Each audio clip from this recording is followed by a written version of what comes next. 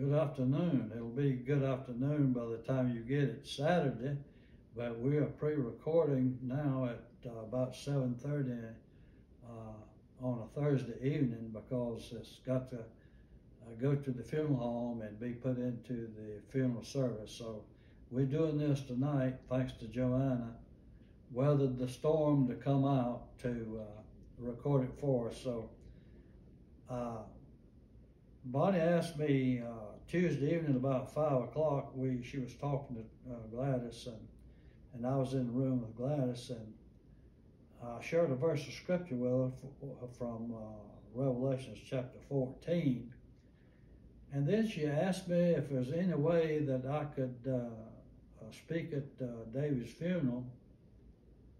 And so we got with Karen and with Joanna, and so they worked it out where we can pre-record it and play it at the funeral. So this is what the Lord has given me to give you all regarding our brother and friend, Brother David Hutchins. He was a special man. I loved the man.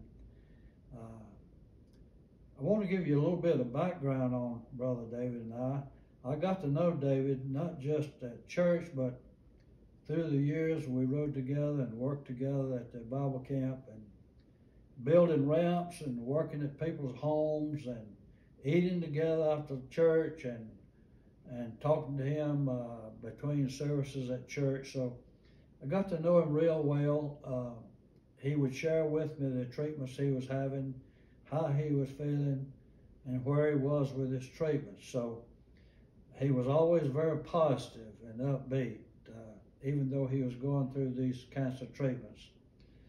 And so there are 4 or 5 places here in the scriptures I want to share with you, because as the Lord brought these scriptures to my mind, it reminded me of Brother David. So I want to share these with you tonight. 2 Timothy 4:6-8 would be the first one. This is Paul writing to young Timothy, but it reminds me of Brother David. He says, "For I am now ready to be offered." Now, Paul offered his life to Christ through the years that he lived, and he also offered his life to the Lord in death, and that's exactly what Brother David has done as well. He says, "And the time of my departure is at hand." Now, David has realized this for a long time. He knew that there was going to be a time out there in the near future that he was going to pass. And so he says, "I have fought a good fight." And Brother David done that. He fought the fight of faith. He says, "I've finished my course." That is the road of life. You know, Brother David, just like all of us who are born again, we were taken off that broad road that leads to destruction. And we were put on that narrow path that leads to heaven. Jesus says, "I'm the way, the truth, and the life. No man comes to the Father but by me." So Brother David finished his course. He says, "I've kept the faith. Henceforth," that is from this time forward, "there is laid up for me a crown of righteousness, which the Lord, the righteous judge, shall give me at that day." That would be Romans 14:10, at the judgment seat of Christ. If you're saved, if you're born again, you will receive rewards for what you've done from the heart and the heart of love at the judgment seat of Christ. But unto all them also that love his appearing. David shared with me many times whether he went through the grave or whether he went through the rapture, he was going to win. I can tell you the man has won. He's in the very presence of a holy God, the one that he loved, the one he served, the one he lived for, the one that he dedicated his heart and his life to. This man lived a holy life. Galatians 5:22-25, I think the Lord brought this to my mind as well. He said, "But the fruit of the Spirit is love, joy." He was a loving man. He loved people. Joy is a condition of the heart. Happiness is a state of mind that could change at any time. And Brother David had this joy. and peace. He had peace in his heart to live or to die. And so he made peace with God, and then he had the peace of God as a result of that. Long-suffering, gentleness, goodness, faith, meekness, temperance. Against such there is no law. I'd love to develop that a little further, but I don't have time. I've got to move on. It says, and they that are Christ have crucified the flesh. That is, put the old flesh to death with the affections and the lust. If we live in the Spirit, let us also walk in the Spirit. That is by the power of the Holy Spirit that lives within. If you walk with God, if you have the power of the Holy Spirit on your life, I can tell you, you'll see how the Lord works in your life. I can tell you, Joanna was just sharing with me a few minutes ago how the Lord worked through the day for her to get her to where she is here right now, recording for me. I want to share with you Revelation 16:15 too. He says, behold, I come as a thief.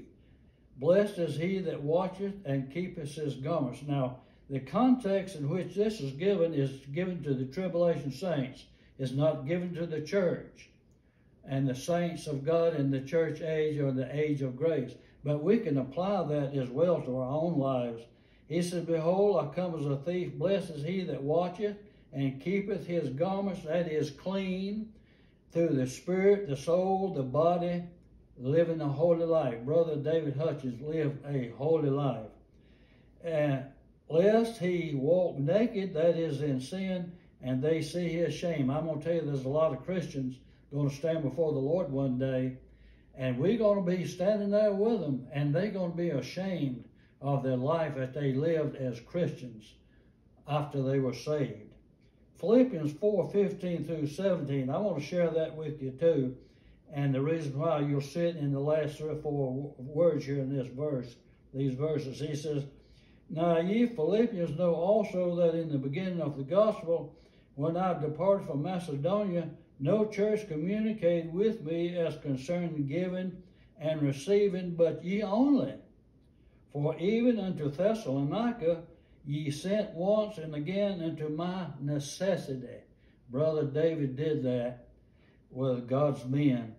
Not because I desire a gift, but I desire fruit, that it may abound to your account. You can rest assured everything you've done for the Lord, or whatever you've done for people, from the heart, a heart of love, compassion, and caring, for it will be laid to your account one day. I've got to go into the Old Testament for one verse of Scripture, and you'll see what I mean in a moment. Lamentations 3:64. He says, render unto them a recompense. Now, recompense means to compensate or to repay. O Lord, according to the work of their hands. Now, the Lord brought that to my mind because those precious hands of Brother David Hutchins, all the work he done for people working. He loved to work. He enjoyed working. He enjoyed sweating and working. And so he set a good example for all of us in that. Revelation 14:12 through 14, and I'll close with this. He says, here is the patience of the saints. Here are they that keep the commandments of God and the faith of Jesus. And I heard a voice from heaven saying to me, right, blessed are the dead which die in the Lord. Brother David Hutchins, he was in Christ. He'd been saved. He'd been born again. And he died in the Lord. It says, and from henceforth, that is from this time forward, yea, saith the Spirit, that they may rest from their labors. My brother has been laid to rest, whether he's in a casket or whether he's in an urn or whether they spread his ashes. That's between him and the family. He done made preparations for that. But his labors is over in this body of flesh, and their works do follow them. I want you to think about that too for a moment.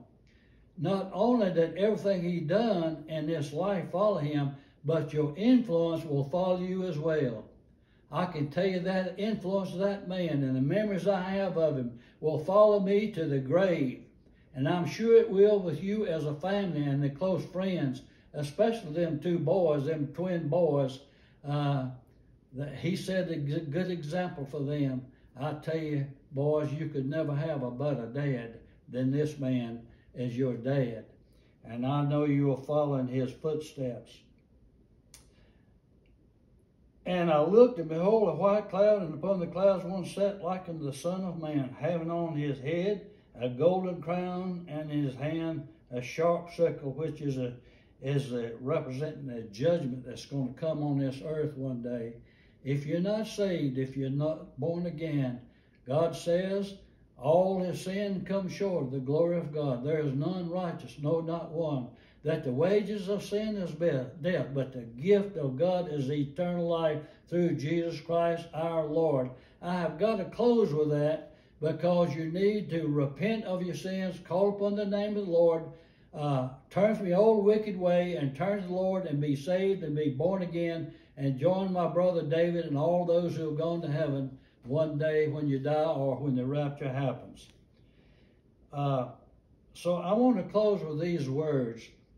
We all would do well to emulate the life of this man because Christ lived in him and through him. And you would all do well if you would emulate the life of my brother David Hutchins. I want to pray now, just a short prayer. Our most kind and gracious Heavenly Father, I thank you, Lord, for giving me the opportunity and the honor to say a few words about my brother that is in your presence right now. And I pray, Father, in Jesus' name for Sister Bonnie, Lord, you'd be with her and comfort her. I pray, Father, in Jesus' name, she'll feel your presence in the absence of Brother David. I pray, Father, you'll bless the family. I pray, Father, you'll bless every friend that has come to this funeral Saturday. And I pray, Father, your blessings upon us all, Lord, that we would see Jesus in all that we do. And I pray these things in Jesus' name. Amen.